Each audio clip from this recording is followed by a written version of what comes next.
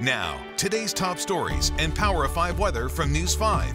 Sponsored by Akron Children's Hospital. Hi everybody, let's take a look at today's top stories. Summa Health is the latest hospital to temporarily suspend elective procedures that require an overnight stay during this COVID surge. The hospital's also secured a number of refrigerated trucks in case they need more capacity in the morgue. And Summa is also limited on how many patient transfers it can now accept from other hospitals. It'll evaluate capacity on a weekly basis in hopes of bringing those procedures back. As cases continue to rise in the Buckeye State, the Ohio National Guard and the Ohio Department of Health are opening a free community COVID testing site right here in Cleveland with support from Cleveland Clinic and University hospitals. That on-site drive-through testing will be done in the garage of the W.O. Walker building in University Circle.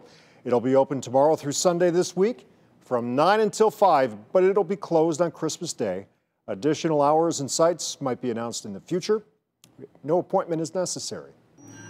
Akron police say tips and other information led them to a property in Sharon Township in Medina County where they found a partially disassembled 58-foot bridge and arrested a 63-year-old man for felony theft. Police say they found the man who used to work in the Akron area, paid a local trucking company to use a crane to get that bridge on and off the vehicle that took it to Medina County. The bridge was taken from Middlebury Run Park over the course of several days last month. All right, let's talk weather. Get us ready for Christmas here, Christmas week, Ramisha. Well, we've got some big changes rolling in for Christmas Eve, Christmas Day, but the rest of tonight looking on the quiet side. Typical December cold out there. We've got temps dipping to around 30 around Cleveland. A bit colder farther inland, likely some 20s sprinkled in down around Akron and Canton. So make sure you throw on the warm coats. Tomorrow, temperatures will rebound to the low 40s by the afternoon. Thicker clouds in the morning will make way for more sunshine by the afternoon. I told you things will get a little more unsettled as we get closer to the big Christmas holiday. Rain builds in for Christmas Eve night.